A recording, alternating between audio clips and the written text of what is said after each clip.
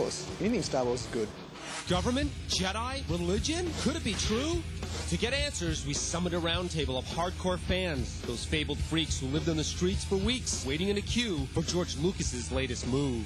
The fans said that, like many urban myths, this one began on the internet. There was a whole campaign that the government actually wanted to stop, that people could write in Jedi as your religion.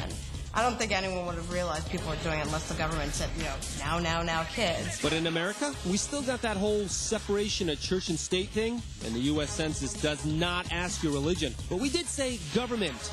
Maybe it wasn't the Yanks filling in the blanks. In Australia, there was a census. Supposedly in the census, they used Jedi as a religion, and 70,000 people chose that. That's nuts. They're Australian. They're thinking about beer.